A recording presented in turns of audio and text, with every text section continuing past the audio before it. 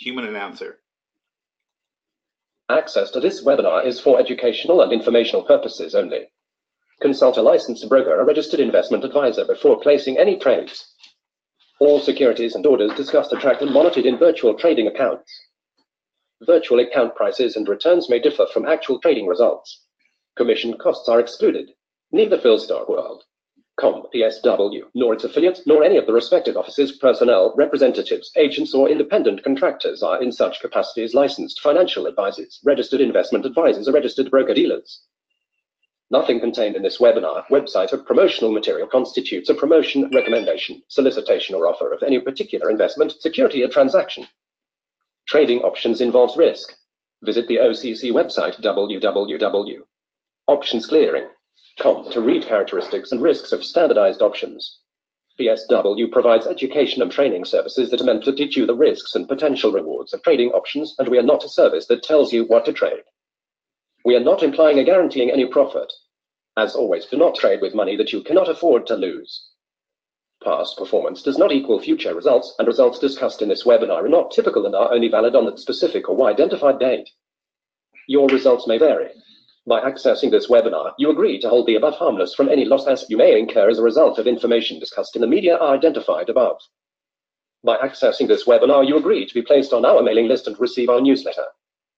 Rest assured, we take your privacy very seriously, and we will not distribute or sell your information to anyone.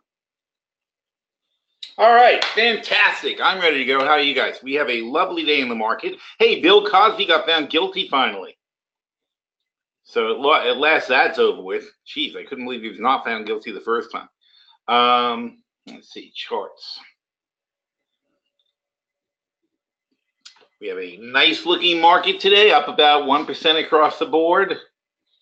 We got 095, 092, 160, and 051. The Russell is the lagging guy right now, but certainly nothing to be shorting over. Oil faded down to 68. Weekend. I don't have a reason to go long, and unfortunately, if gasoline were lower, I wouldn't mind going long on gasoline for the weekend. But it's already at 210, so that's no fun. Natural gas had a really nice pop. We're long-term long on natural gas. Short term, I think that might be a little toppy for it. 75 at 8.75. But we'll see what happens there. These are not good bets. I don't see anything really good lining up. 6,700 we know is shortable on the NASDAQ. That's where we started the other day. And we caught a nice run down to 6,500. There's a 200-point drop. So it's taken 2 days to make up the 200-point drop that we had on Tuesday. So we'll see what happens there. Has everybody else made up their drop? No, the Dow's still below, and the S&P is still below. So, the NASDAQ's still below too by 40 points. That's not nothing. And the Russell is way below. So, I suppose if I had to say something, they probably won't be today, but let's say that the NASDAQ crosses back above 6,700 and the Russell is still slow, then the Russell makes a good long to catch up. But as it is, I will see it's all about the earnings tonight. You've got Google and Microsoft mostly. I'm not Google, sorry. Is it? That can't be Google. Who was it? I don't know. When you need to know these things, you got to read PhilStockWorld. Let's see. I wrote it this morning. I forgot now. There's somebody big, and Amazon. It's Amazon and Microsoft. So we have Amazon, Microsoft, Intel, Starbucks, and Baidu. So Amazon competes with Baidu. Microsoft competes with Amazon on the cloud stuff. Intel does their own thing, and Starbucks does their own thing, of course. So we'll see what happens there. And then tomorrow morning we get Exxon and Chevron. Now, Valero had really good refining margins today. So here's an easy way to bet something. If Valero, who's a refiner and a fairly pure refiner, so Valero had really nice earnings today, popped them 2%, even though they're like super high in the first place. Had really good earnings, and Exxon is trading middle of their channel, and Chevron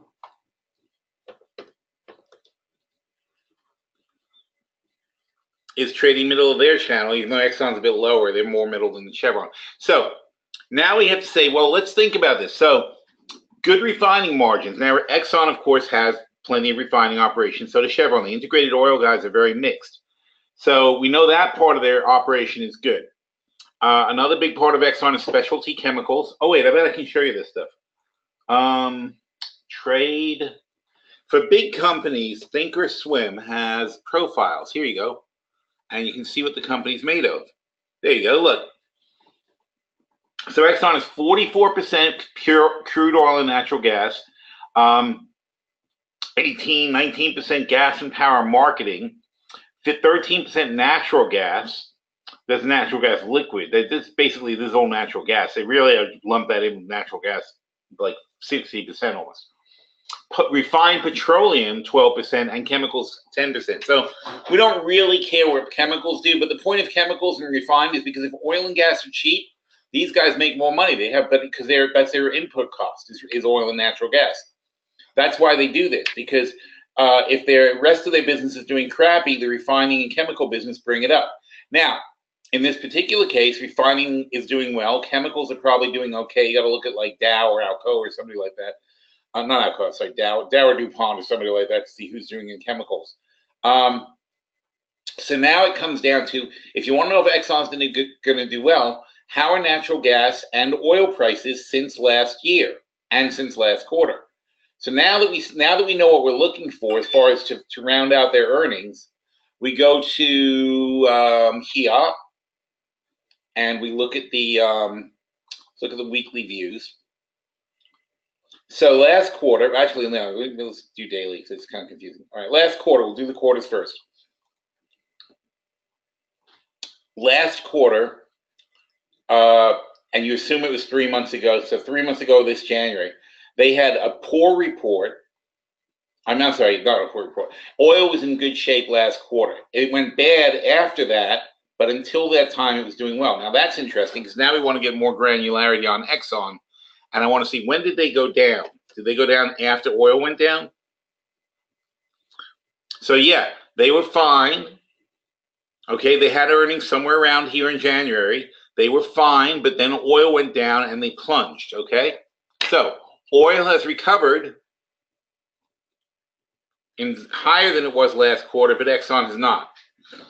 Even going backward, if you look at the average price of oil for this for the first quarter, for January, February, March, it was definitely high. January, February, March was definitely higher than December, November, October, the average price of oil. So that means that we can be almost certain that Exxon's oil sales will be better. Because not only do they sell more or less oil, they're going to sell the same amount of oil each quarter. It's really a question of how much money they get for the oil. There's very few variable costs for them other than that. They're going to produce, however many, they'll produce 20 million barrels a day globally.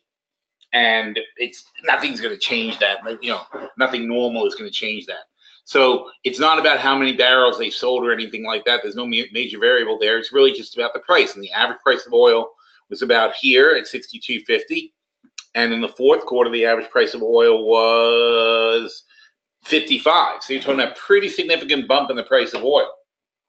So now we look at gasoline. Well, gasoline, we already know it doesn't matter what the price of gasoline is, although gasoline went up too. It's about the refining margin, what they call the crack spread. The difference between the price you're selling gas for at the pump and what you're selling it for and what you're getting it for at the what you're paying for it in the oil. In this case, Exxon pays themselves for the oil, but that doesn't matter. They have a profit on the oil sector, but then it depends on how much they sell it for at the pump, whether they have additional profits. And as we all know, gas prices have gone insane, so they're getting good margins. Now, last factor then would be natural gas. Natural gas not as good. It's a little bit lower than they were here in this part. They were up around $3 in the fourth quarter, October, November, December. Had a dip there. So let's say 3 plus 3 plus 280. It's not much of a difference. So it's like 285, 290, whatever. So somewhere they're around 285. Now here we started off good, So you've got a 3, let's call it 320, but then 280 brings it back to the 3 average. It's actually the same. So it averages out about the same. And all I'm doing here is just I'm calling this 320 for the month as an average.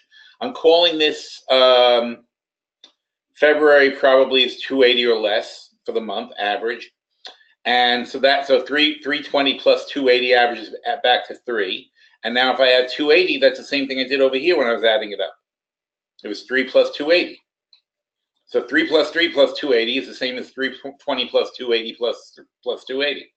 So bottom line is, though, there shouldn't be anything bad about Exxon's report. So now, moving on, let's take a look at what the expectations are for Exxon's report. And of course, obviously you want to look at, are there any other factors that affected anything? Did anything happen? Blah, blah, blah. I don't think anything actually happened, though. I don't remember any major news or anything that affected Exxon over the last quarter. So what are the expectations? Analysis. Okay. So expectations are, last year they earned 359. This year they're only projected to earn they're projected to earn 477. That's a big jump. So expectations are for them to do much better than last year. That's one process. So not as easy as we think to call this a positive. They're expected to do $1.13 versus 95 last year, and last quarter was freaking notes. Last quarter was 88 cents. So we see that they're probably going to do better than last quarter, but they're expected to do better. That's the problem. So it all seems good and everything's fine, but the problem is they're already expected to do at least 10%, more than 10% better than they did last quarter. And I don't think they're going to miss. But I don't think they're going to really blow away the expectations either. I think they had a nice quarter, and then it's all going to come down to the big item is going to be how much they're actually going to end up spending on taxes. And I'm sure a lot of this growth is based on the expectation that they're going to have lower tax rates also. But to get to 477, they can't only do $1.13 a quarter. They have to do a little bit better than that. So we'll see. But anyway, so. That's how when you have a company and you understand the moving parts, that's how you can kind of figure out if they're going to have good earnings or bad earnings. So we have certainly no reason, though. There's no reason to think they're going to fail their 200-day moving average. So then you can look, let me see, hang on. We'll do a question first before you look at a trade.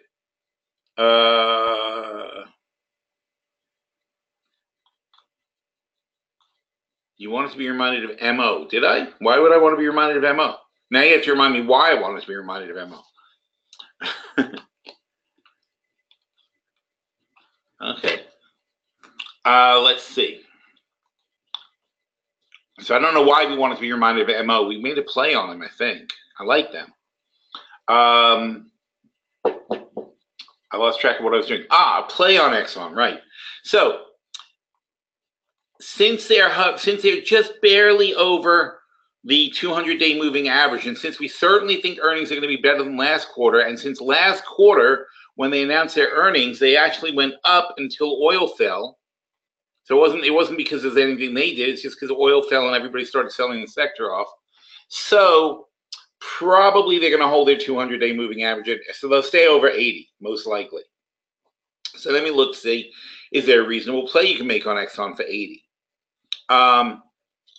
Well, you can sell these short-term puts. These May puts can be sold for $1.80. That's a lot of money. You know, when you've got it's an $80 stock, and you're collecting $1.80 against it for for 3 weeks. You know, it's because earnings are, of course, inflating it. But of course, you don't have much cushion there if you're wrong. So I'm not so thrilled with that.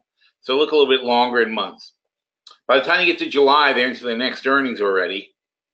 But that might not be so bad because, we should have a good summer quarter too. So now we could look at either selling the $80 puts over here for $275 or $280. Sorry, so $280 for the $80 puts in July. So if we sell them, what do we got? We collect the money, obviously, $275. The margin. Let's take a look at what the margin requirement is for that. Sell single puts. And 10, for example, is my normal default. We'd sell them for $280. and it's going to hit me for $9,000. They're going to take a $9,000 charge against it. So it's not a margin efficient way to trade it, but you can make $2,800. So we're going to collect $2,800. It's going to hold $9,000 in margin. This is an ordinary margin account. And basically the cushion is of course about 5%, because if Exxon drops $4, we're just about break even on the play. So we're not. So in other words, we're good for a 5% drop. Anything more than 5% begins to hurt us. But it doesn't. The thing I like about it though is it doesn't really hurt you, because what are we selling this for? $280. If you go out further in time, the $65 puts of 2020 are $280. So it doesn't work out perfectly. But let's say Exxon drops 10% and it goes to $72. The only bad thing is I would have to keep the margin would stay affecting me, so I'd be down $9,000 in margin in my account. But I could easily roll to these guys. The 75s in January are $3, and the 65s in the next year are $3. So I can roll out all the way down to $70 or $65. So I can withstand. In reality, as long as I'm not worried about that margin getting tied up, I can withstand in reality a pretty big hit, like a 20% drop in Exxon, and I could still do okay on the 2020 puts. So my worst case is making about 30% back on margin if it goes wrong and I have to hold it for 2 years. So 30% in 2 years against margin is not fantastic. If you have portfolio margin, it wouldn't matter. But if you have ordinary margin, it's not fantastic. But my better case, of course, is making the same 30. Is making 30. No, the 270. What do we say we're selling? The 80s. No, it's 180. So for 180, sorry. So for 180, we sell the 80. So we're about to get $2,000 back against $9,000 in 21 days. That's fantastic money, of course. You know, you make $2,000 or $9,000 in a month, you're going to have a very good year. So it's an interesting way to trade it. It's not exciting. It's not really something that we generally do it at PhilStockWorld, because it's just a quickie earnings play. But it is a way to play Exxon on earnings. And next week, if you guys remind me, I'm not actually going to execute that play. But if you remind me next week, we'll take a look and see how it panned out. But that's a way that you can pick up some very quick, nice money on earnings if you like to play that way. Now, of course, the downside is you own Exxon cheaply, especially if it's a stock you want to own cheaply.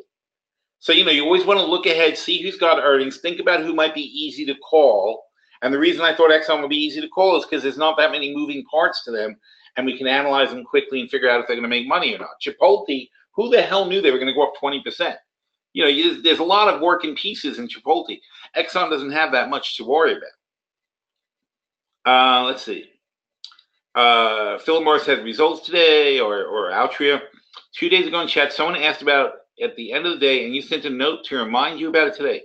Did I? Wow. I have no idea why. Okay, well, have they had earnings, or they're having earnings? Let's find out. Okay, I can do that. You don't have to figure that out. All right, so we're going to look at Mo.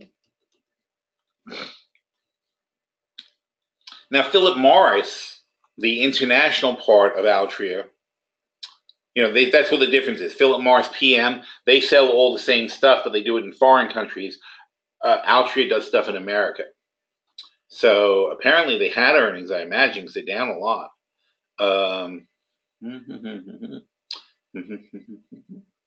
No, they didn't have earnings and they're down this much. That's crazy. Earnings, July 20th. No, they had earnings because they changed the earning date. They had it today. Clifton, New Jersey, this tiny company. I live right next to them. Okay.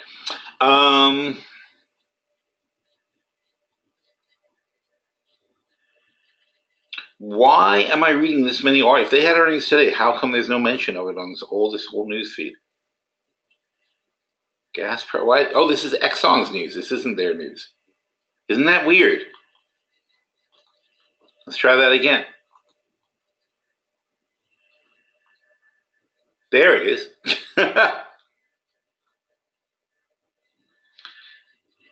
All right, so 2 hours ago, what do they say? Is it time to buy Altria?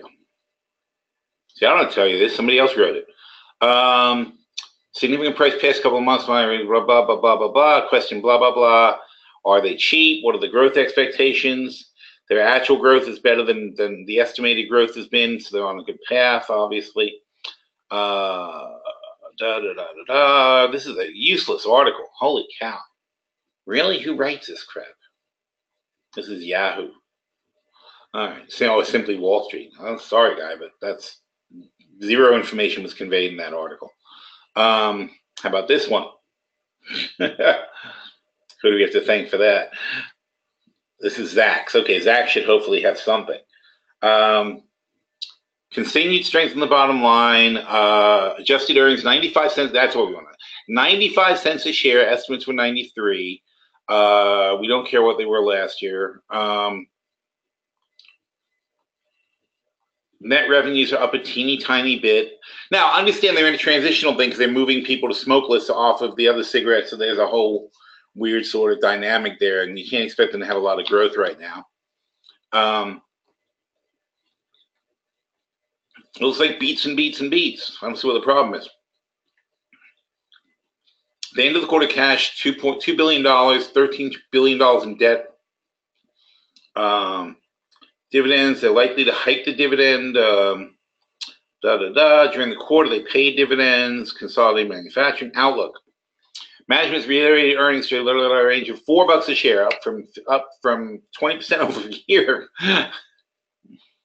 Excludes a charge of 7 cents for tax adjustments. Further, the company expects full year 2018 effective tax rate. Okay. I don't see what the problem is. I mean, this is a weird reaction because they're going to earn $4 a share, and you can buy them for $50, right? $54. So the PE on that is like 14. I don't, and here they're saying 10, but they're looking. This is a forward PE when they do that. Analysts say $4 a share, $4 next year. I don't get it. I'm sorry. So is there an actual question on Altria? We can put a play up if you want. That's easy enough. See, I like Altria because I think there's going to be a tipping point at which pot gets legalized, and these guys are going to start selling pot cigarettes, and the margin on pot cigarettes is going to be astronomical. And let's quickly think about the dynamic. I think we talked about this last week, didn't we? But think about the market dynamic. Any idiot can grow pot. Okay, so what does Philip Morris have to offer? Well, first of all, any idiot can grow pot, but it's quasi-difficult, legal, whatever. But Philip Morris can certainly grow pot. They can grow in whatever states it's legal to grow pot in. And of course, obviously, they can deal with all the banking, all the money stuff that's a problem for the pot growers. Doesn't have any effect on Philip Morris. They got a million ways to deal with the money. They're a huge company. They can create something the pot growers can't do. Pot growers sell you pot in a jar and they put it in a bag and you take it home and you deal with it yourself. Philip Morris can sell you a pack of joints. And they can have quality control, quantity control. You'll know exactly what you're getting every single time. It's going to be a whole different ball game for them. And they can do it, and they can sell you a pack of joints for $20 or $50, let's say. But instead of which I don't know how much a pack of joints weighs, but 20 cigarettes must be like I'm going to say at least a quarter ounce, probably a half ounce. So let me talk about a half ounce. Hang on. I'm actually, right now, I'm putting my fingers together thinking of what a dime bag used to look like. So I know what a dime bag looked like. That was a quarter ounce. And I have to think that 20 cigarettes would be a half ounce. Yeah, that's my guess. Anybody who knows anything better than that can tell me.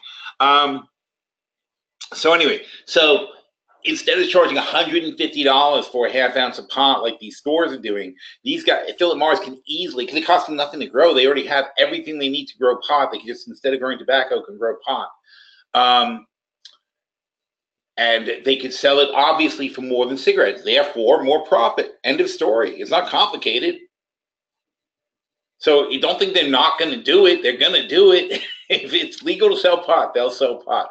So the vaping thing, going well for them. It's doing okay. Smoking is dropping off. Vaping is picking up and it balances out.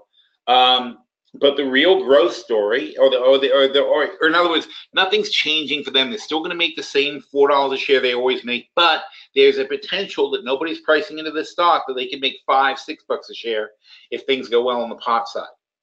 Not why you want to buy it. You want to buy it conservatively, but we'll buy it for that reason. So I definitely like them. Okay, newbie question we'll get to later in PG, hopefully. Smoke and dip. Okay, so outside questions. So let's finish this one off first so I can get to it. So in the long-term portfolio, hang on.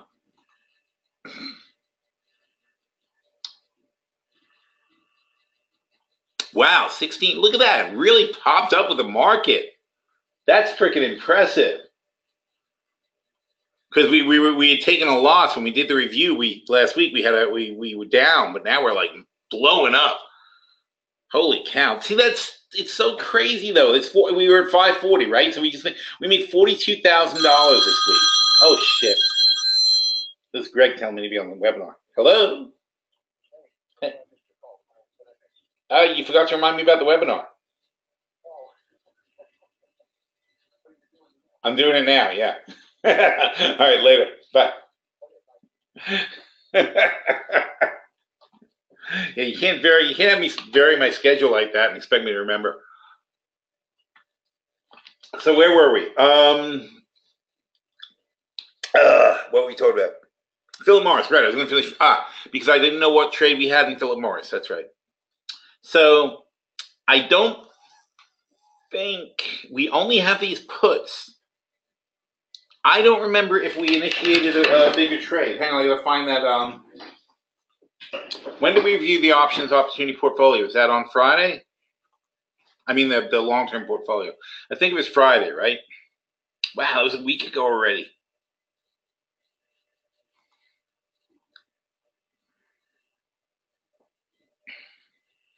Whoa, this week flew by. Holy cow.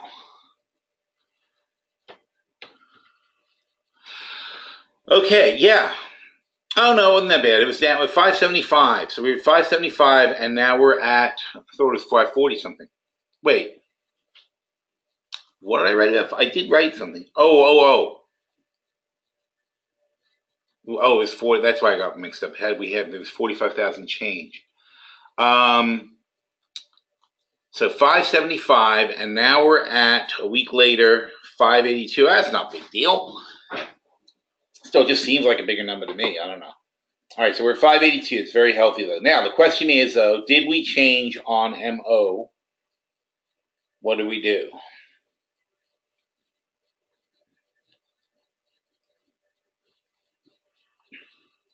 Uh-oh. Oh, I think I blew off that whole section. Short puts, we're just bookmarking them. Okay, so we did not make a change in the Philip Morris trade. We will now, because it's just stupidly cheap and the earnings were fine. So there's no reason not to add to this trade. So for Philip Morris, at just under $55, we're going to add a bull call spread. But first of all, let's see what we have. So actually here, into that. Okay. So in the webinar, we have, this is kind of what I do when I'm setting up a trade, except that I have multiple screens, so I don't have to go back and forth like this. We have 5 short, 5 20 65 puts we sold for $10. Wow. Well, I like that.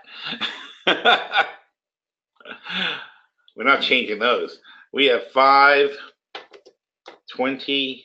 We have 5 MO 2020 $65 puts we sold for $10 now, $12.50.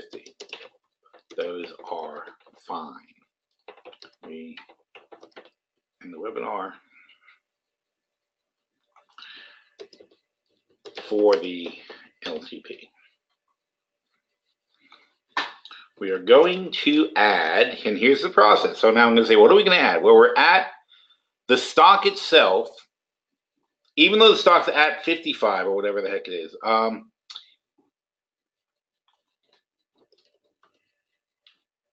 So even though the stock is $10 below our 65, we sold the 65 puts for $10. So all they can do is make us buy it at the current price. I don't have a problem with that. What we're going to do, though, is we have no reason to change that. We have the 65 puts. Oh, actually, I'm sorry. They're now $14. Oh, they're at $12.50. $14. Those are fine. Because, you know, the $14 is a lot of it's premium because we're at 55. And since we really do want to own the stock at the net price at 55 bucks, we don't have a problem with, you know, it doesn't matter to us that these puts are currently showing a loss. But what do we want to do is we want to add now the stock if we can. And we're going to take advantage as much as we can of this drop because look how cheap these things got. We can buy the calls. So 55 is where we're at. Those are 5 something. So one thing I look at, how much does it cost to go to the next level? So here we got 540. I'm just going in the middle of each one to 660. So that's $1.20. That's a no-brainer. We're going to pay $1.20 to go 220 lower. Now we go from 660 to 8, and that's $1.40 to go 250 lower. I'm willing to pay that. And now we go from 8 to 980, 970. That's $1.70. Now we're getting to the point where I don't think it's necessary. I don't need to spend $1.70 to make 250. You know, it's getting a bit much. So now, we settle on this. So we're going to sell these puts for $7.95. I'm sorry, we're going to buy the calls for $7.95. So that's a $50 call. So let's write that in. We're going to buy. I want to be concise in my language. You're going to buy 10, 20, $20, $50, $50 calls. It's not my usual keyboard. I don't look when I'm typing, so it's like if I get off the key, it screws me up. $50 calls for 7.95. We are going to sell.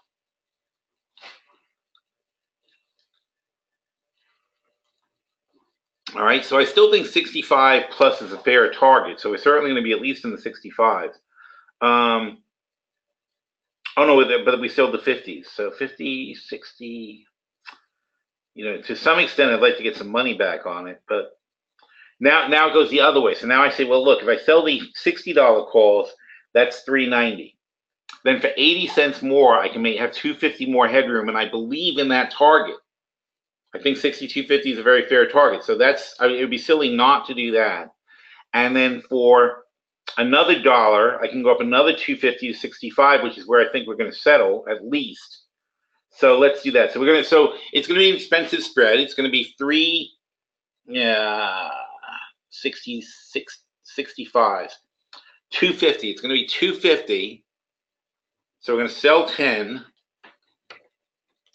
of the 2020 $65 calls for 250, and that's going to be 2,500, and that's going to be 7,950. Okay, and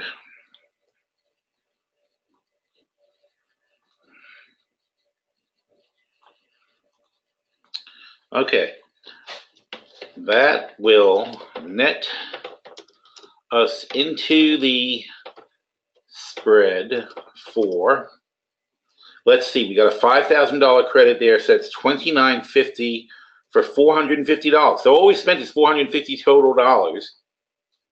That one has into the spread for $450 using the original put price. It's a $1,550 credit if you do it from scratch because you'll collect 2,000 more from the short puts. That'll mess into the script. 450. And when Mo recovers a bit, we'll sell a few short calls. I'm also thrilled to roll the short puts to 2x something lower and roll down and double down on the spread if it goes, if MO drops below 50, but I super doubt it. There you go. Okay, so that's how we make a play. So we looked at the play, we decided it was cheap enough to get to add to it, and now we're going to make the trade like this. And bomb, bomb, bomb. Oops, missed the I. Nope, that didn't work. IN. Nope. There. Okay. Oh yeah, profit potential, right? So you want to talk about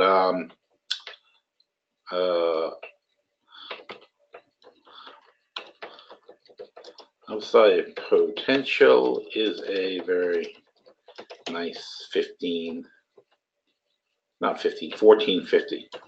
14,000. 550. There you go. $14,550. Because it's $15 spread times 10 would be $15,000. Now, notice the nice thing about the spread though is even though we got a terrible price for the puts, it's still only netting in for 450. That's from our original thing. Right now, if you did, it's 1550 credit. So it's an insane return on investment. I don't know what that is, but it's many times what you're putting in for cash. And this one uses very little margin. It's a wonderful play. So we took the puts that we sold, and the point of selling the puts is to keep our eye on something. So we say, oh, look how much we lost on those puts. Maybe it's time to buy the stock because it didn't change. The fundamentals of the stock haven't changed. It's just that there's been a huge overreaction to them. So now we turn into a trade, but it's a very small trade. We're only using $450 of cash. Our worst case scenario is we own $32,500 worth of Philip Morris stock at 65. So let's say they go to 40, and we lose 25 bucks times 5. That's only it's $12,500. It's not going to kill us if Philip Morris goes to 20, and that's our worst case scenario. So our worst case scenario is we're risking $10,250. Our potential upside is $15,000. Our potential upside is way more likely than our potential downside. And not only that though, but we're starting out $5,000 in the money. At 55 bucks, this trade is $5,000 in the money, and we only paying $450 for it now. No, I'm sorry, not now. We paid $450 for it. If you bought it now, you'd have a $1,550 credit and you're $5,000 in the money. I don't know. What else could I say? How good could a trade be? I mean, they just give you money. It's just insane. All right. So anyway, so copy that, and I always do it. I always highlight. I do Control A and Control C because sometimes when you hit submit, very rarely, but for me it's especially annoying because my comments are usually hugely long. Oops, and I forgot to indent it. Damn it.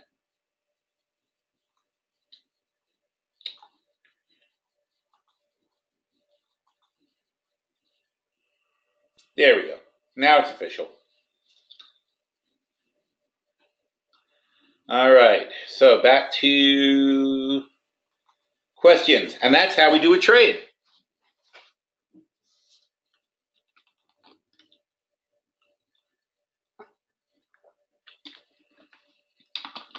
Now, 3 says, can I take a look at P&G? So what has Procter & Gamble been doing for us lately? they're just down with the whole sector. Consumer staples got beat up. It's not very exciting. What's going on with these people? Yahoo Finance is getting weird. Like, a lot of stuff doesn't work right. Look at this.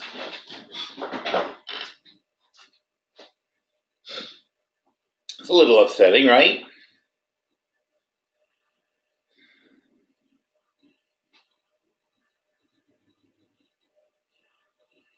This is not good. Statistics. I don't know. This is. I don't know. I'm gonna start using a different thing for a default because these guys suck. Anyway, well, I'm sorry, Sky. Look, it doesn't even go to the bottom. All right. Net income, $15 billion. That's a lot of money. Oh my God, for freaking selling cereal, that's crazy. Let me just see if I can get the numbers from my other thing.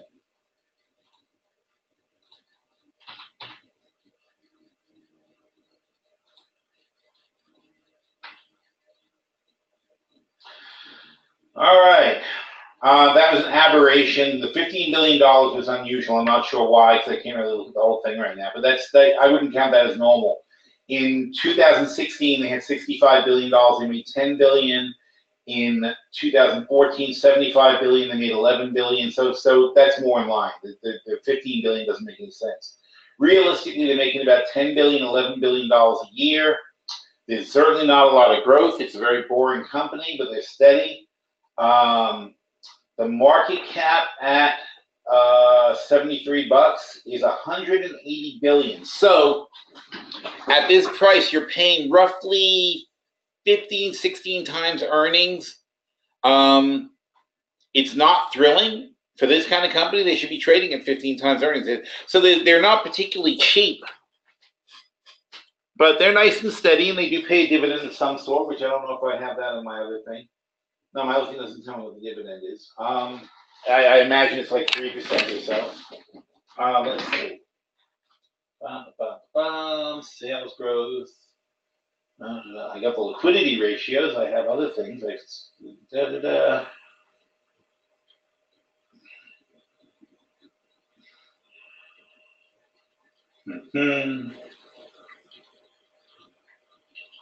Nope, nothing on the dividend. Anyway.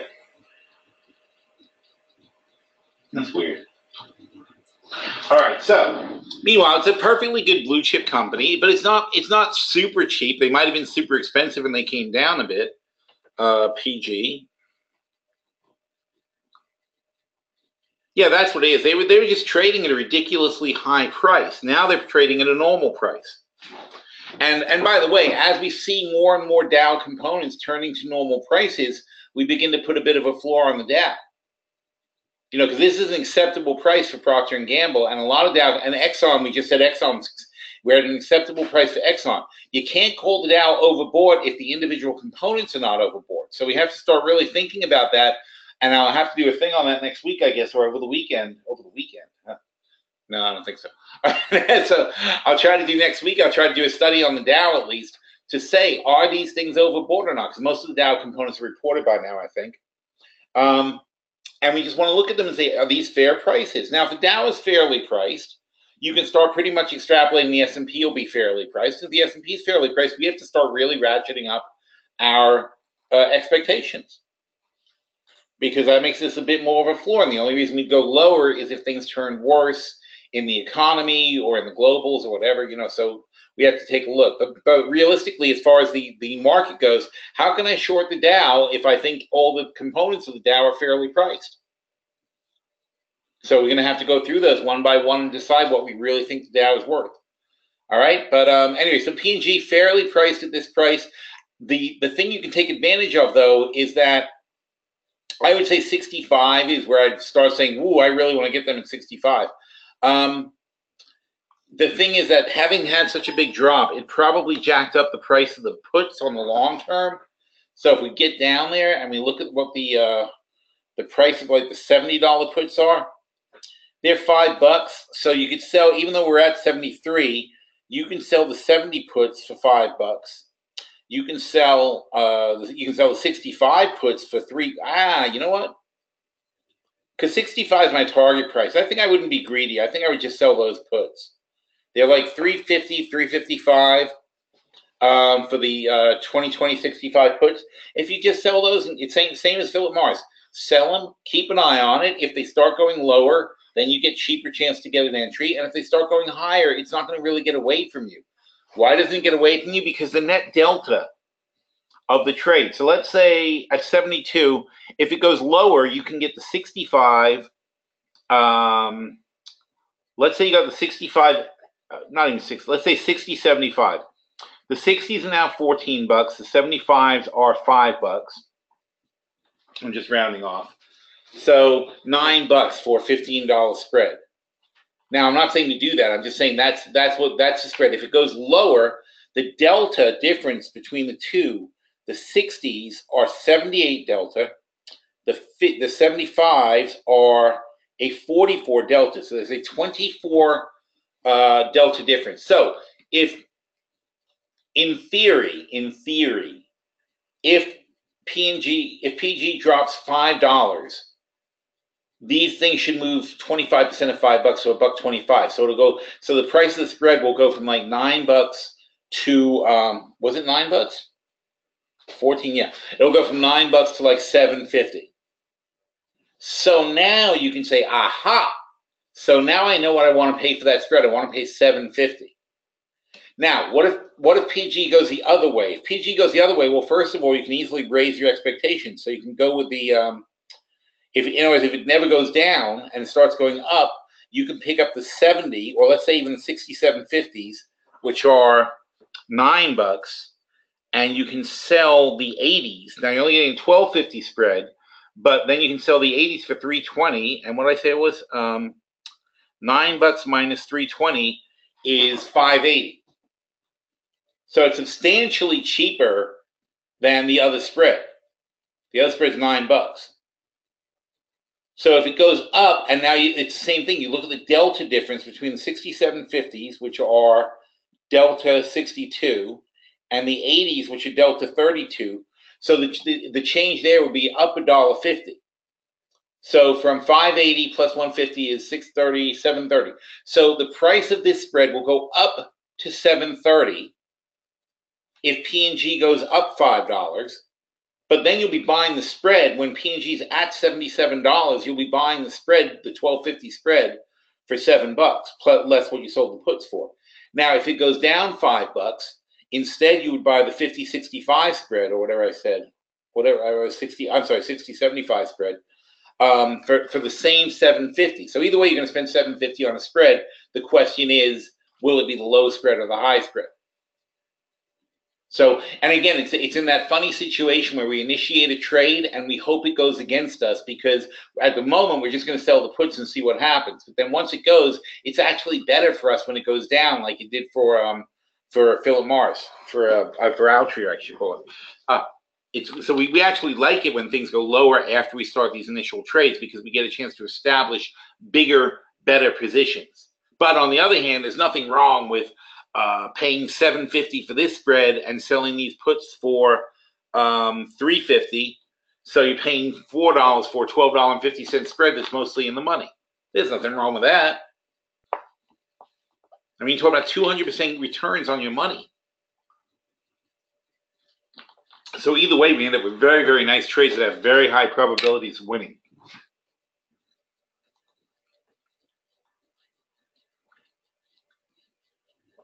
Olga says, I'm still in the process of switching to Thinkorswim.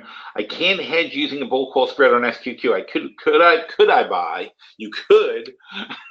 Could I buy SQQ calls and offset them with more puts?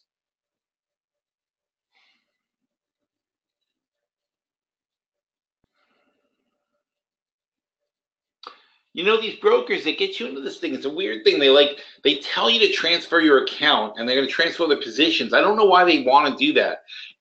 To me, it's always easier to cash out and then just take the cash and move it to another broker and start from scratch. Oh, Dow's up 300. But I didn't really want to do it intraday, but we'll take a look in a minute.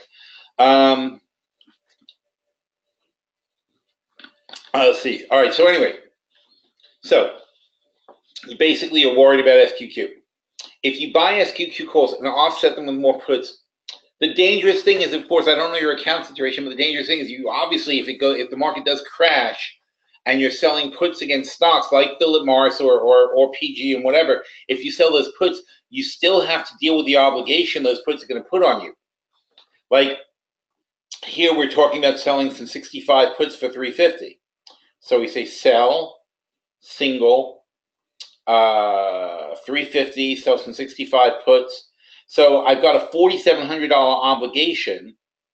So it is coming out of your account. This isn't free money. So you are using that up. And should the market go against you, the margin on the puts will increase. So not only will you show a loss. So let's say it goes down enough that these things go to $7. You'll show a loss of $3,500 in your portfolio on the position, and the margin will go up as well. So all of a sudden, this thing that was requiring $4,500 of margin might require $9,000 worth of margin plus 35 in cash. So that would be, $7,000 more in margin all of a sudden. So you have to be aware of that. Just if the market does crash, and you sell too many puts, you're going to be really stuck dealing with those puts. So I'm not thrilled with that, and I don't like paying the interest in buying the SQQ calls. I don't understand how you can't do a bull call spread, though. I find that just completely outrageous. It is covered. I mean, this is the insane thing about these stockbrokers. They tell you that they're like, okay, you're not qualified to have a spread, a spread where you have a sensible position. Instead, you've got to buy a lot of premium and take idiotic risks. I don't see who they're protecting. They're not protecting anybody. It's disgusting. Anyway, all right, next. Ken says he has the 2019 57.50-70 spread with a 57.50 short put. I'd roll it out. I mean, I would certainly take advantage. Are we still in Mo? No.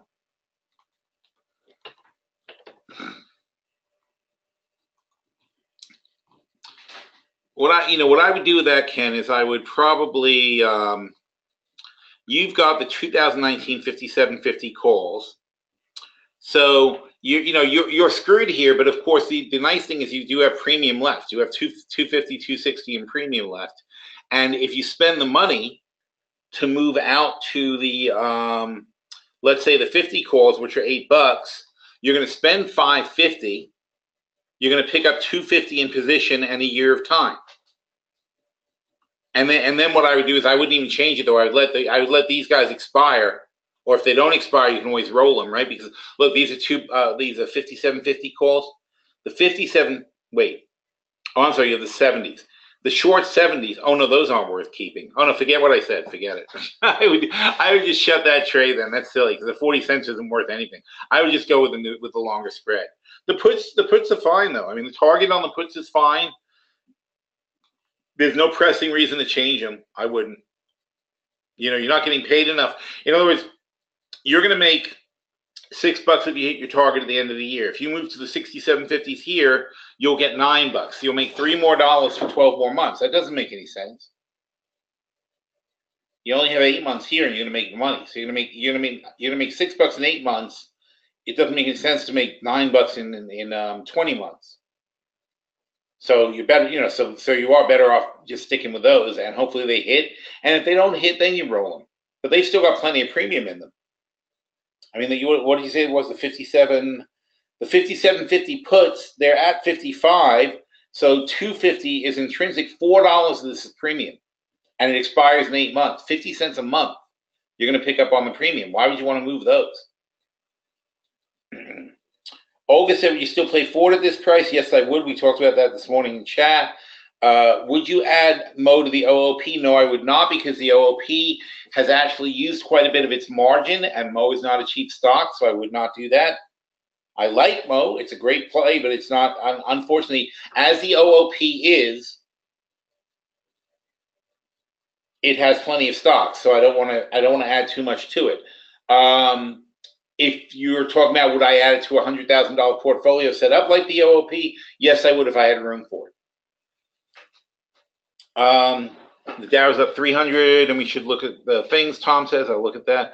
Thoughts on LB? Absolutely love LB.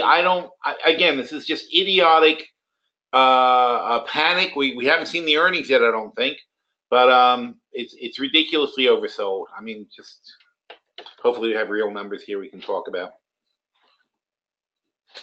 At 35 bucks, they're $10 billion market cap. And last year, let's see, come on. They made $1 billion last year. And last year was a bad year. So in a bad year, they've got a PE of 10. Okay, they just it's stupid. It is a stupidly cheap stock. I heartily recommend it. We have several plays on them. I certainly. Why does that keep coming up? I guess they know I'm in Clifton or near Clifton. I don't get it. Sponsored EverQuote. Weird. It's really creepy the way they like know who you are and where you are and all that. Let's see. They pay a 6% dividend at this price. Holy crap! I mean, that's interesting. I didn't actually consider that. I mean, at this point, you really buy the stock. If you bought the stock for 35 bucks,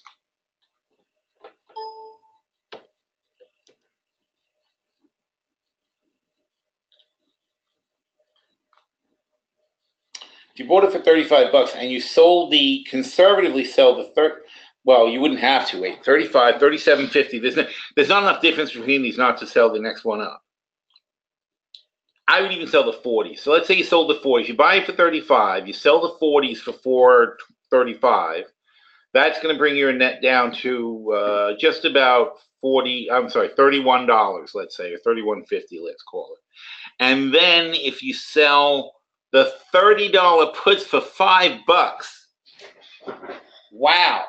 You would bring your net down to $26, and you're collecting a $2.40 dividend. That would make the dividend almost 10% back on the stock while you wait to get called away at I'm sorry, what do we sell? The 40s? Did we say we were going to sell? So if you're selling the 40s, so you get called away at 40 with a $10 gain there. It's crazy. That's the easiest play in the world. I mean, I can't even see a reason not to do that. So much so they got to call Doug and make sure we're in that in the hedge fund. I mean, that's just ridiculous. They're just throwing money at people.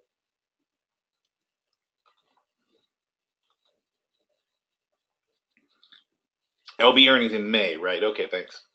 I think the flow on LB or the low. I imagine he means the low. Anyway, so yeah, look. I don't care what the chart says. If I have $10 billion and I can buy a company that makes $1 billion a year, $1 billion a year, I want to own that company. It's hard to make $1 billion a year. Even when you have $10 billion, it's hard to find nice ways to make $1 billion a year. We're living in a really weird sort of time right now where the market's returning incredible amounts and so on and so forth, but it's not normal. Normally the best you're going to do is like 8% in the stock market, and the more money you have, the harder it is to hit those numbers. You know, that's why people are willing to pay hedge funds so much money. It's, you know, we can make them a lot more money than they can make trying to trade things themselves. It's, you know, if you can steadily make $1 billion a year in something that doesn't have a huge amount of competition. I know everybody worries about Amazon, things like that. But, you know, other than the fear of Amazon taking over every business on the planet, you know, and if you want to hedge against that, buy some Amazon stock. Not that I recommend it because it's ridiculously expensive. But other than fearing that Amazon will take over every single business and there's no point in investing in anything in retail because they're going to, you know, they're all dead, which is stupid, obviously, then this is a great thing. The other great thing, by the way, in retail is SKT, is Tangier Factory Outlets. They're an upscale, mostly outdoory kind of mall, you know, like plaza kind of malls. Like they do a lot of, what do you call those things? I would know if I went to them. You know, where the off-price, the off-brand, whatever they call it, there's a word for that. You know, factory discount outlets, that's it, factory outlets. So they do a lot of these outlet type of places, but high end. And I know from going to them, because we have some around us, they are nice. They're great places. They design them well. They make it so there's plenty of places for people to sit. There's hangout spots. There's food things. They have events constantly. This is what I really like about them. They constantly have events for the towns. So, and they make it so the town, it's like a good gathering place for the town. So whenever like a school wants to have a thing or whenever they want to do rallies and stuff, they have it there. And they have musicians in the winter. They do a big Christmas thing.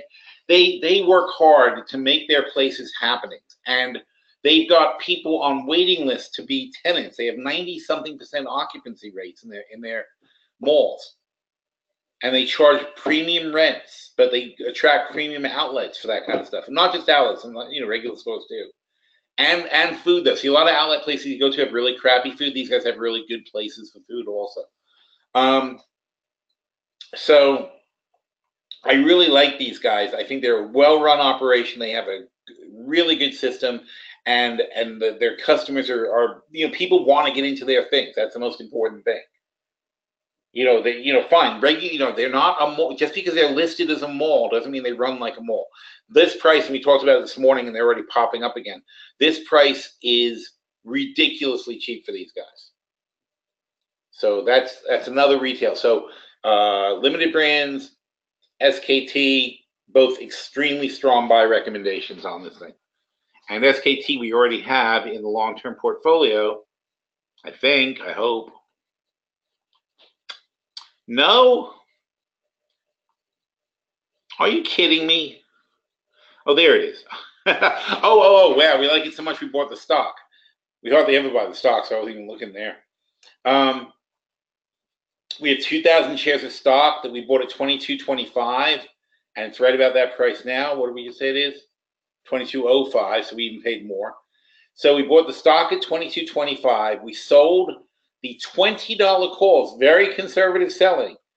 So we sold calls that were lower than what we bought the stock for $4.05, and we sold the $22.50 puts higher, interestingly enough, than we bought the stock for $2.70. So our real target is to be at $22.50, but to make this a cheap play, because we collected, look how much we collected. We collected 8 plus 5, $13,500 against $44,500. So we only spent $31,000 on the stock, and we collect $5,000 in dividends while we wait to get called away at $40,000. So this isn't going to be a huge profit play, but what it's going to be is I wanted to make an example. Like, here's a nice way that you can collect a dividend. It won't be 5,000. It's going to be 10,000. It's 2 years worth of dividends. So we're going to collect $10,000 in dividends, plus we're going to collect another, what did I just say, 31,000, 15, so 15, and it's 20, so basically another 10. So we're going to make a $20,000 profit on $31,500. So we're going to make a 66% profit. So we're going to make about 30% a year on this stupid little play that's dead conservative. And it's cheaper now. We were at a loss right now. So it is cheaper now than when we entered it. So all 3 thumbs up on this one. This is a really good one. And funnily enough, though, the only reason this is showing a loss is because the short puts have a lot of premium. Because we're only 50, you know, they're only 50 cents in the money, and they're showing 405. That the premium on those jumped up to an extreme level. which means obviously it's great to sell right now. Let's sell those books.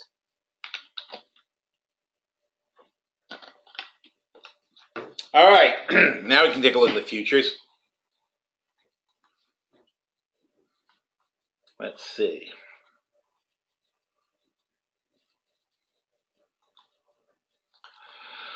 Oh my God, look at this stuff go. No, see, we're still not over 6,700. I said if we get over 6,700, then you can expect the Russell to start moving up higher. As it stands, we're kind of drifting along here. It's kind of weird. Now, I mean, look, it's the end of the month. I would just kind of want to see how things turn out. There's nothing particularly here that I think should be jumped on. Except for silver, hit 1650. That was a good chance to get back in on silver. I guess gold, actually, probably. Let's take a look on the other chart.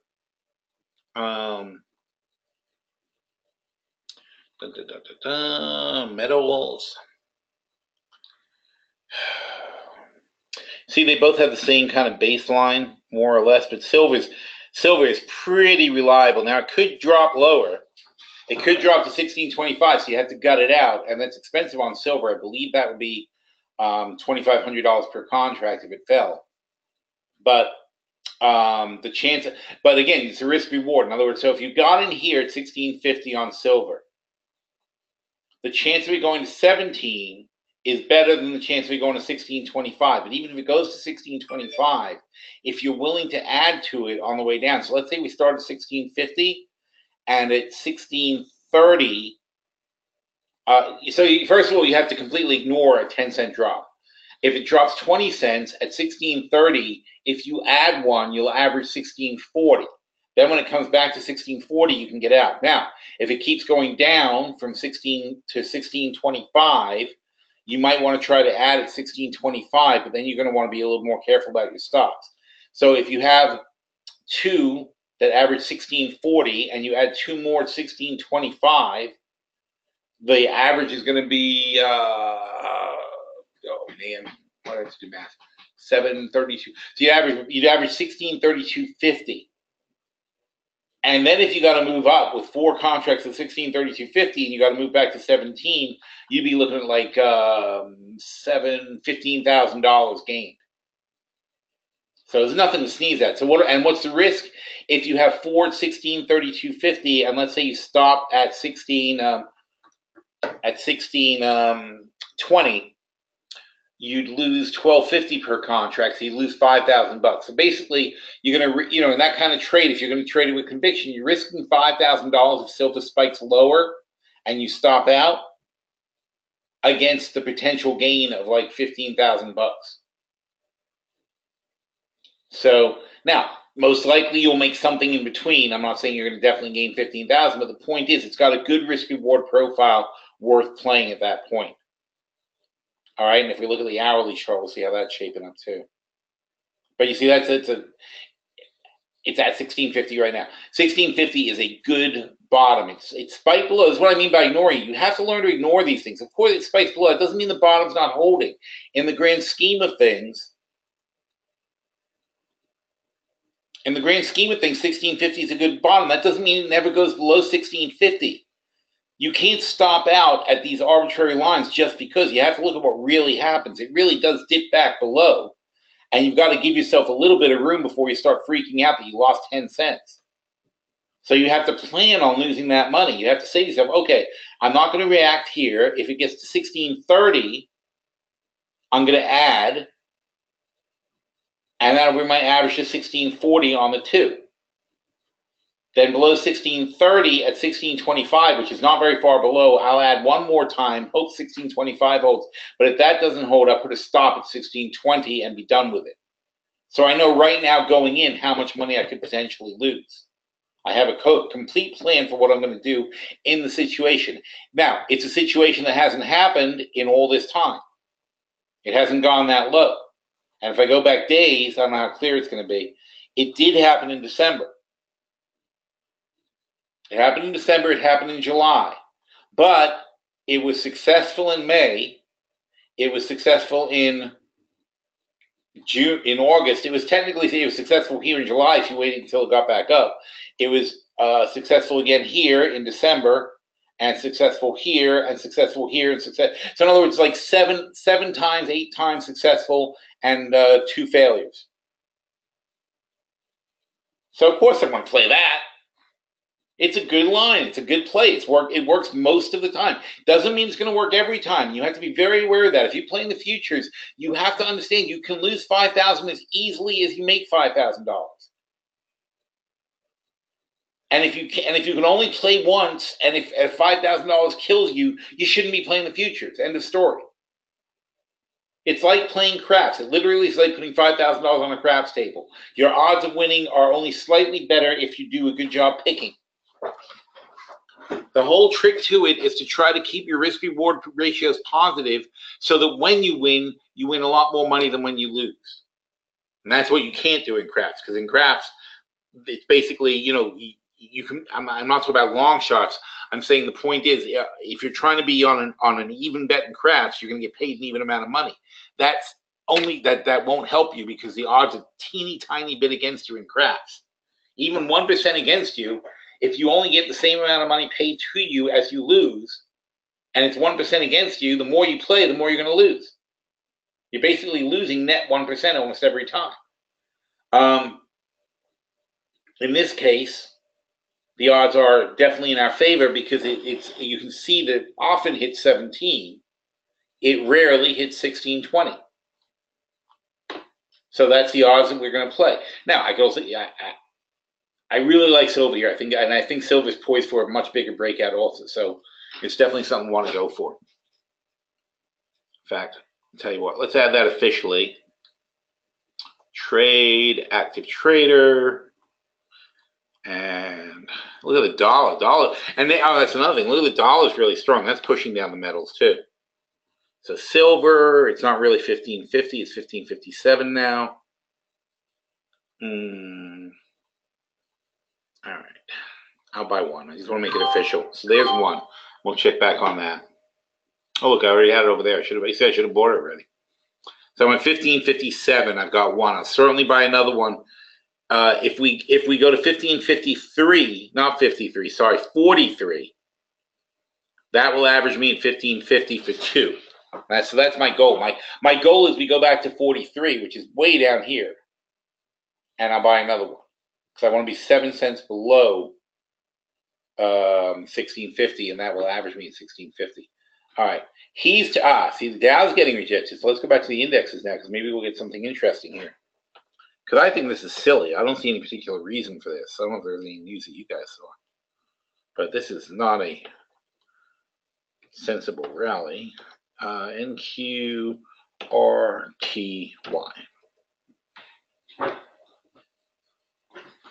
So, who looks the most shortable? Well, it's still the NASDAQ. So I would say 1675 is a good stopping line for the NASDAQ. You see this red line? That's where they're having problems. But it's just being a light rejection off of these lines doesn't mean anything. See how everybody hit the line at the same time and they're all getting rejected?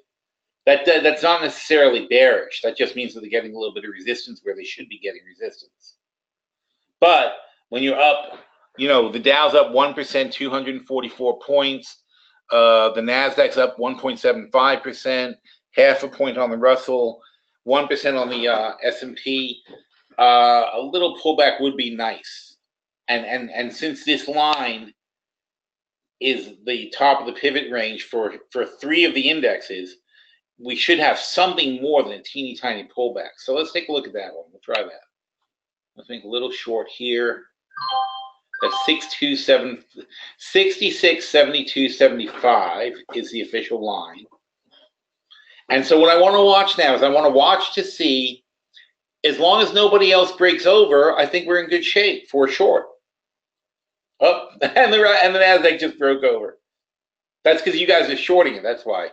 You're shorting it, so the people who are trying to manipulate it are pushing it up.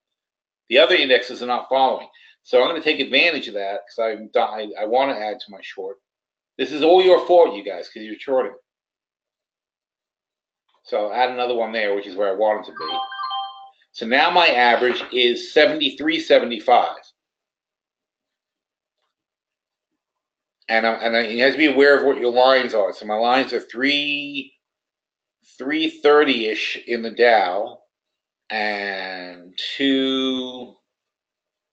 right around here, right, 273. So these are moving over. This might not end up working.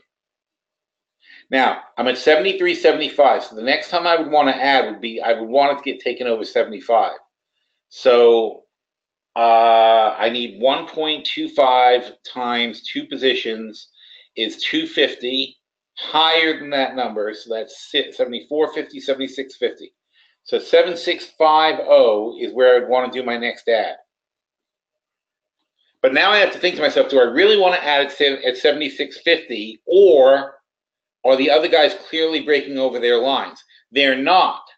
Only the NASDAQ is pushing over, and I happen to know why the NASDAQ is pushing over. It's because a whole bunch of jerks just jumped in and tried shorting it, and they're trying to squeeze us out. So to me, it's up for bullshit reasons at the moment. At this exact moment, like nothing actually happened that should cause that to happen, other than me saying I'm going short, and I'll bet people are following me. So I'm willing to add at that level and to bring my average up. But of course, when you're scaling in to bring up your average, it doesn't make any sense to do that unless you're scaling out too once you hit your levels.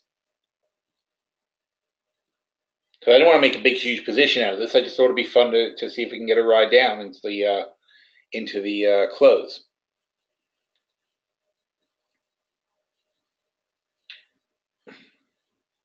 So unfortunately, it doesn't look like I'm going to. Oh man, look how fast it fell.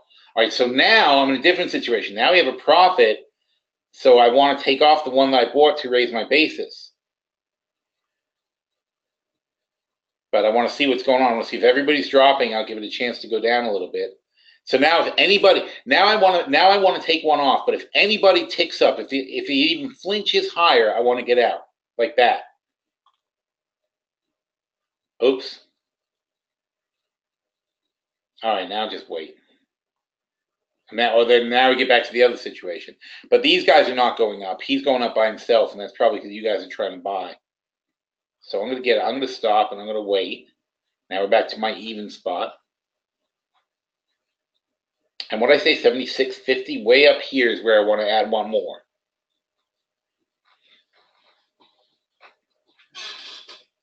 But, you know, if there weren't so many people playing, it would have been easy to do. But the problem is, if I say something, then all you guys do it, it causes a problem. So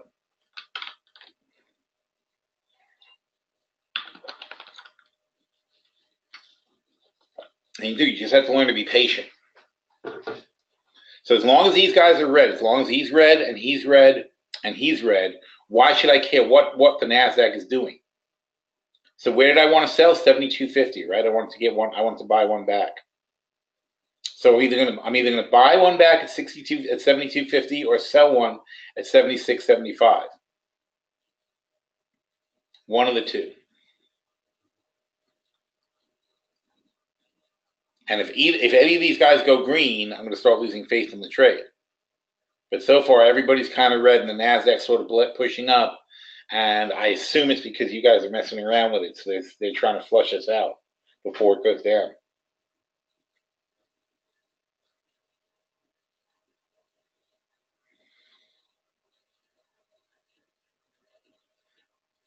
You know, if you ever see that happen, you see these spikes. You see these spikes that go the wrong way before it makes a move. Like here's a down spike before it starts making a bigger move up. Here's a down spike before it makes a big move up. They do that all the time. Here's an up spike before it starts selling off. Here's an up move before it starts selling off. They do that to flush. It's called flushing the stops. By doing that, they get rid of all the people who had orders in. Oh, here we go. It's back at my spot.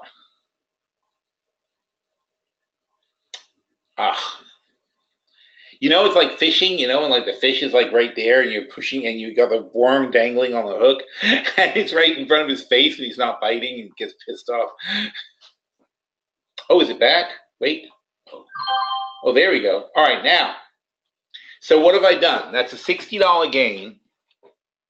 Now I've raised my basis. So now my basis is up above 675. So now my stop can be 60. my stop can be 66.75, and I don't lose money.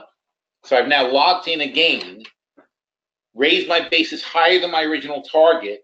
And why was that? Because I added one, raised my basis, and then when I got into a profit, I sell the one that I added, and all of a sudden my basis is now nice and high. I don't have to worry about it.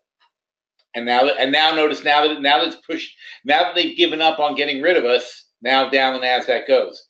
So that's a quick 125, 130, 145. And I'm still watching the other indexes to see when to get out.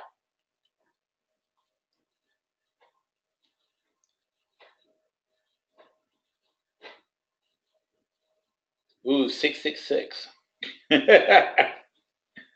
in 666 territory. Here's all sixes down here. That's a good one to finish up at. So 307. So I'm watching these numbers. 307. This one's 6. So this one's 07. This one's 69. He's 67. 150. I don't want to go below like 120. So 120, I would stop out now. 165. I'm talking money, not the 666. Haha. See? I knew we'd hit that. 170. So still 669, 307. These guys aren't moving, so I'm going to take the money here. Whoops. All right, made 160 bucks. Why? Because they weren't moving. These guys stopped going down. He was kind of bouncy. I didn't want to. Well, I made a quick $160. So why risk it? Now, if you want to go back in, now you say, well, okay, who's going to be the laggard? Well, if the Dow fails 24.3, that becomes a good stopping point. So we're not very far away on the Dow from taking a short at 24.3. Or I could use the 2770 mark on the S&P. So, but meanwhile, since the S&P is below, I'll wait for the Dow to cross under, and I'll use that for my next entry. So that's all you do. You start looking now. Now that I've gotten out of that, I got my 160 off the table. I now look for the next place where the most important thing in making an entry is to make sure that you have a good exit. And a good exit means a line that will, in theory, not cross so easily. Watch, here's 670. See how that got rejected at 670?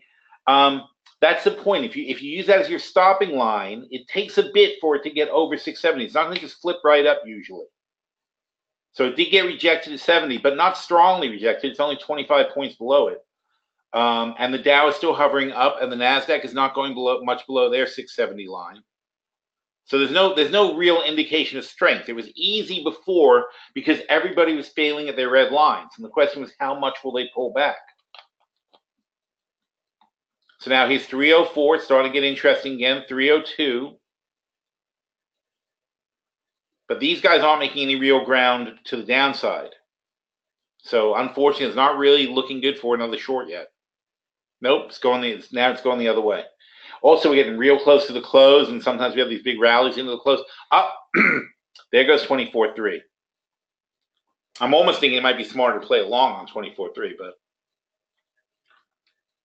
let's see what happens. 669, 668. These are good signs. So let's enter one more here. We'll go here, 296. So the point is, at 24.3, I know the Dow should have a bit of problem getting over it, and therefore that's my stop. And my stop, I'm only risking like 20 bucks. Oh, right, 301. 69.5. So as long as he stays under 70 and he stays under 70. Oh, as long as they both stay under 70, that's easy to remember. Then I'm going to stick with this trade. You want to get confirmation from the other indexes that things are either going your way or not going your way. So right now, I'm looking for these guys to be under 70. And if they go over 70, I stop out. And if he goes over 300, I'm going to have my finger on the trigger. I'm over 24.3. I'm going to have my finger on the trigger to stop out too. But as long as these guys are under 70, it means that they're hitting the same resistance, and hopefully we get a better pullback than the one we got so far. Oh, there we go. Nice. 40 bucks. 30 bucks. 15 bucks. Oh, it didn't last long. 69, 69. Oh, So yeah, I had 60 bucks and it blew it.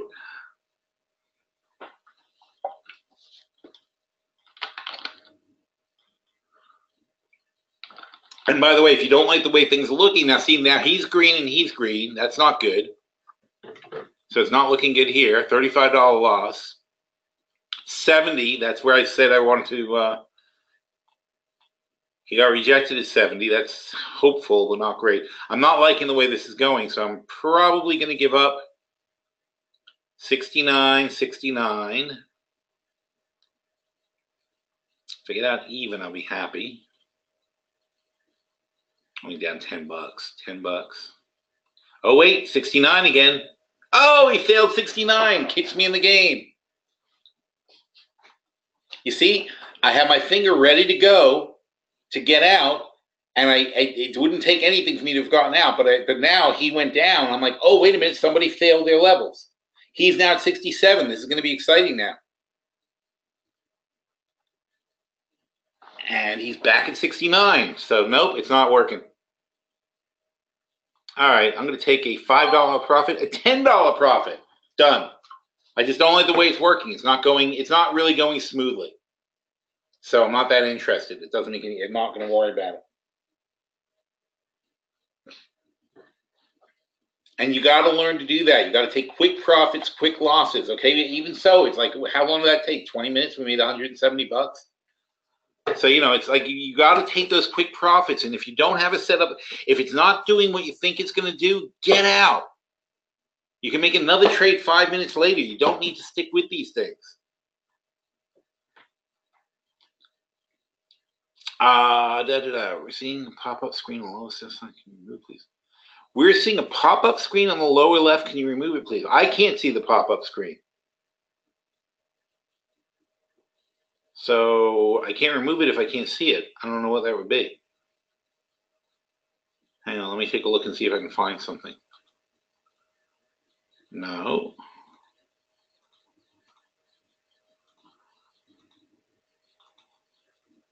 No, and no. And is it this? I don't see any other kind of screen that would be up there.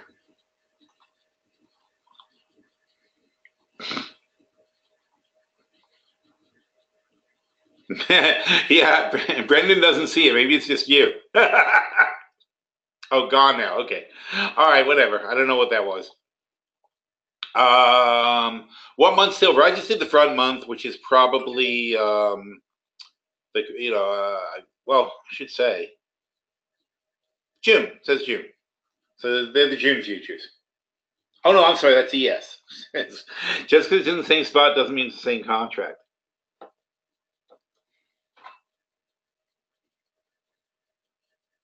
Oh, now the Russell took a nice dip, though. What the hell? Oh, I didn't put the slash.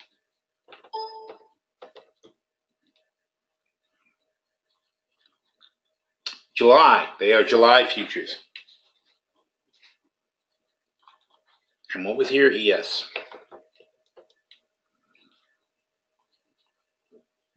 See, now we got 68 again. We got 65 now. So, you know, again, you could go back in. If he breaks 60, then this whole thing's going to get much more exciting. So it's probably 63, 67. I could have stuck with it. Oh, well. If he goes below 60, I'm inclined to hit the Dow again.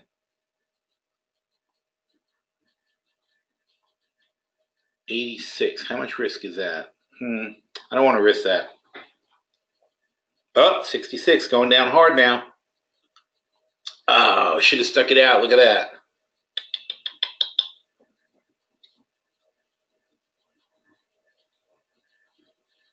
That was very bouncy by comparison. Got 61 on the NASDAQ and 67 on the S&P, 60.2. Really falling apart now on the Russell.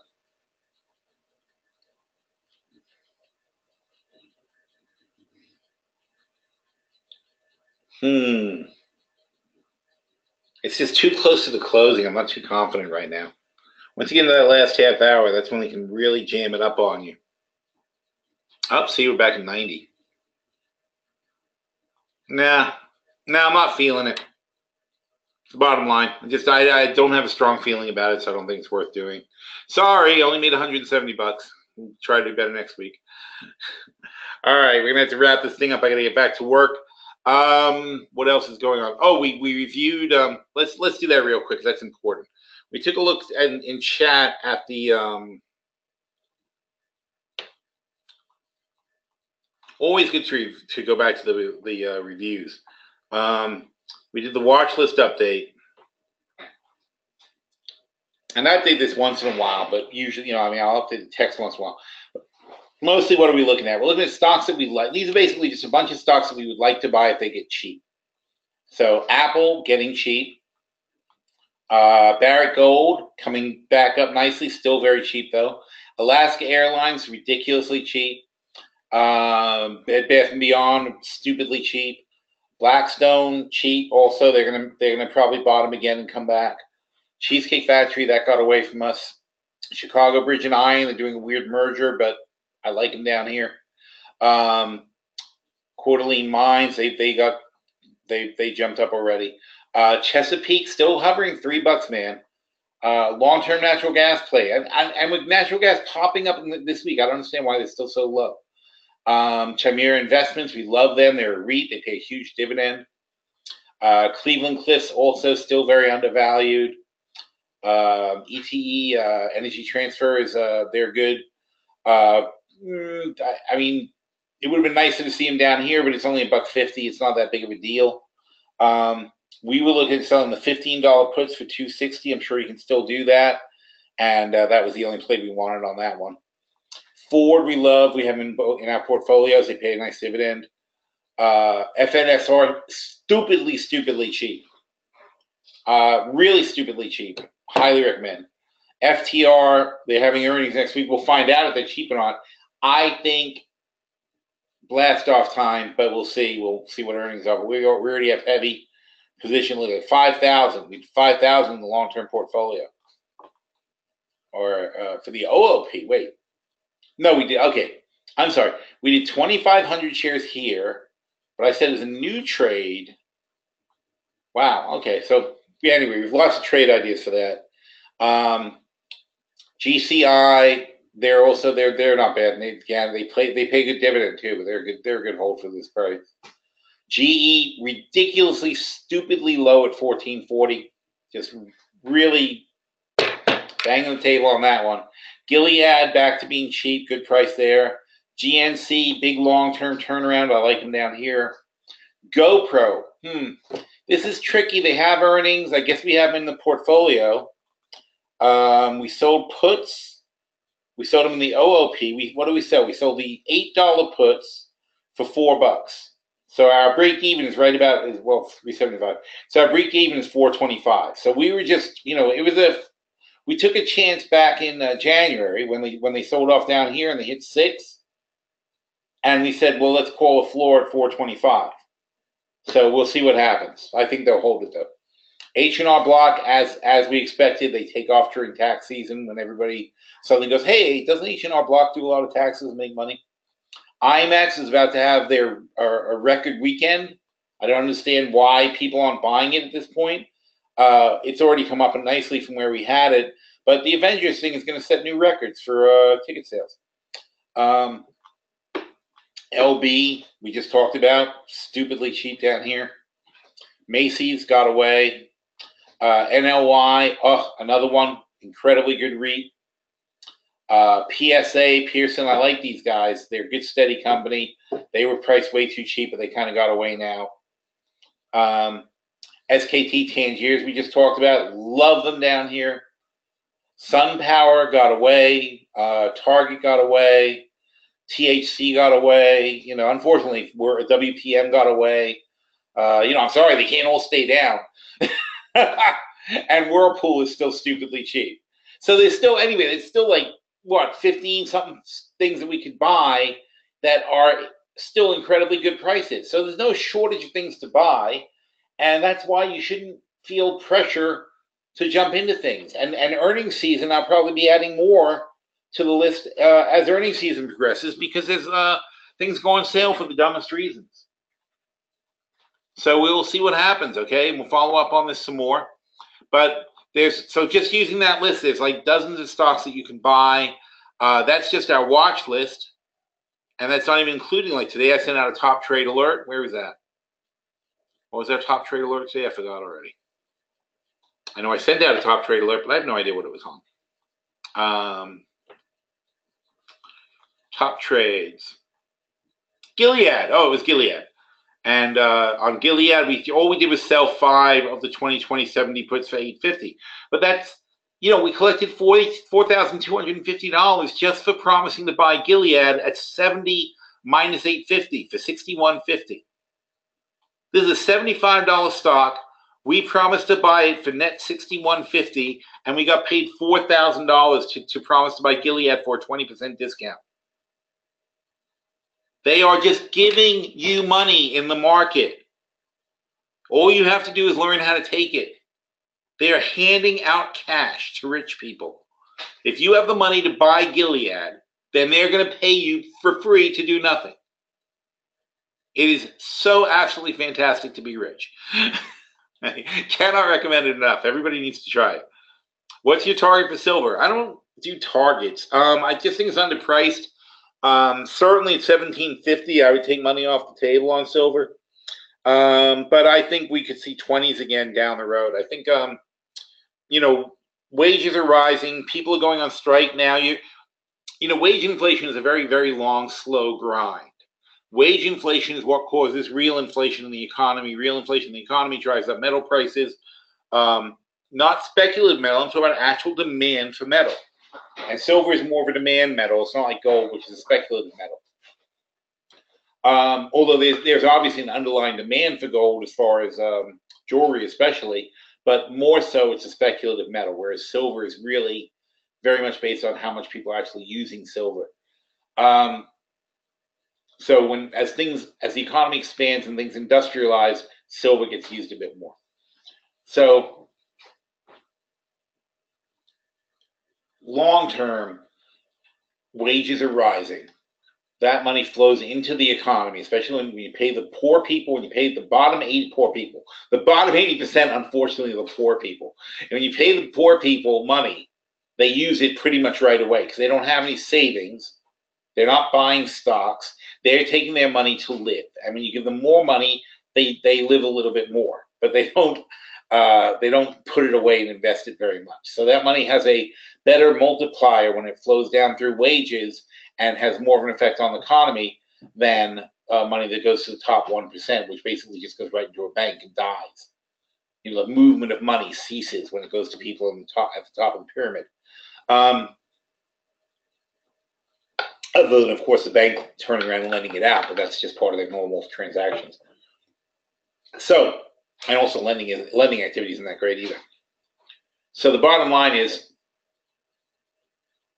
PSA is public storage. I was thinking of Pearson. Okay, well, I like both of them. I do like Pearson, but yeah, you're right. Public. What? Not now. Anyway, okay, so public storage I like too. They're just as good as Pearson, but no dividend. Or small dividend. Pearson pays a good dividend. Where were we? So silver. Oh yeah, right. So anyway, so it's a long-term thing though, because what has to happen for wages to go up is, first of all, minimum wages rose. Now the people, when minimum wages rise,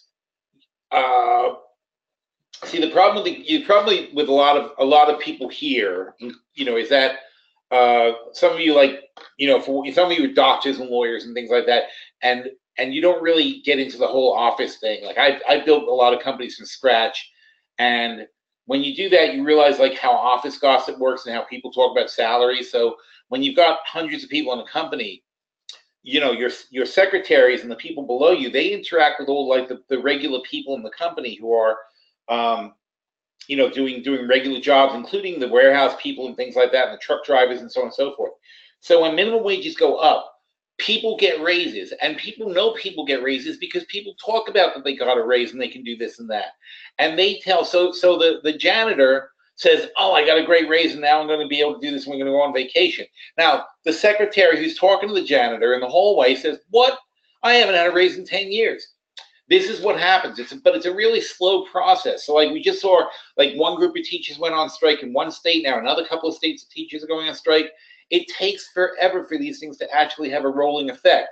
But the accumulating effect over the course of a decade is a massive, massive rise in money and wages. It goes to the bottom 80% of the economy. The money comes away from the top 1%, but it's very, very beneficial to the economy because that money gets put to work in the economy and forces things up.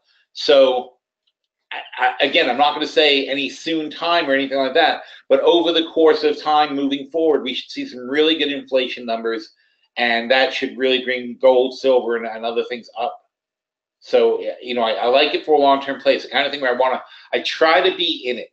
I don't know when it's going to go up. I just want to be there when it happens. So whenever I have a chance to buy low, I buy low, and then I'll sit on it as long as it takes.